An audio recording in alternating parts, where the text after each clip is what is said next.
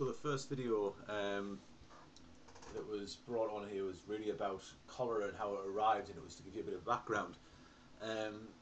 This one's going to really look at Snow and Edwin Chadwick. As I mentioned, Snow himself had been based actually at one point in the northeast of England, which a little bit of irony about it because he was based in the Newcastle area, Tyneside area, when Wearside was Sunderland was hit with cholera.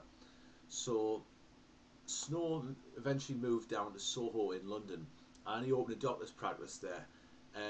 He specialised studying in breathing, respiration system, and this would be really important when cholera returned to Britain because it meant that he would question miasma, bad air, and he even wrote about this in 1849. And as I said before, a lot of the big individuals concerned with this course did communicate their views in the terms of journals, essays, etc.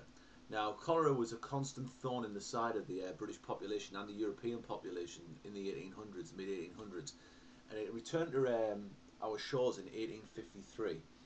And this gave Snow a chance to test his views, his theories that cholera was spread through water and would then reproduce in people's bodies. So in 1854, cholera reached Snow's area of Soho, and in about 2 weeks it killed 550 people. And as we mentioned, Snow looked at maps. He looked at there was about 13 wells in the area in Soho, and he was seeing where the outbreaks were heaviest. And he noticed that cholera basically was around the pump situated on Broad Street, now known as Broadwick Street, in Soho. And this was due to an infected baby nappy getting into the water supply, into the well which supplied the Broad Street area, basically being emptied in.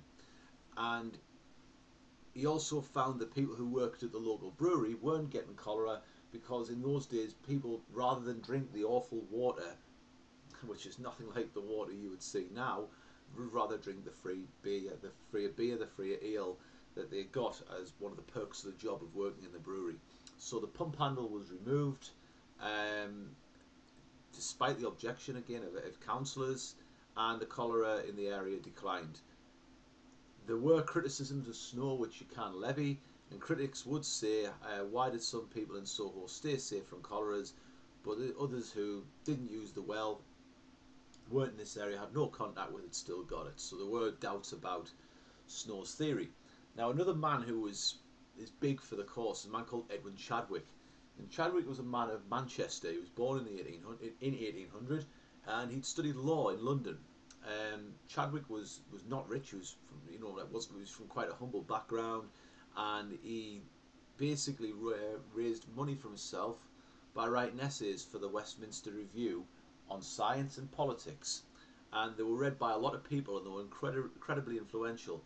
And a man called Jeremy Bentham made him like a literary